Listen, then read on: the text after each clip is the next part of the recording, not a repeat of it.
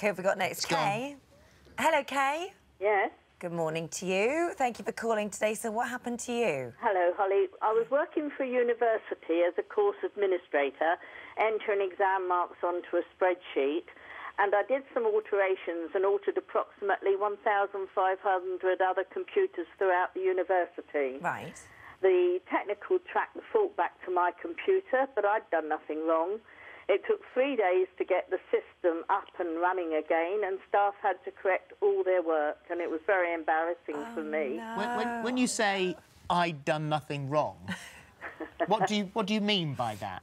Well, all I was doing was working on a spreadsheet on my computer, and all I did was altered the marks on my computer. It was a glitch in the Matrix, wasn't it? That's right. So some glitch.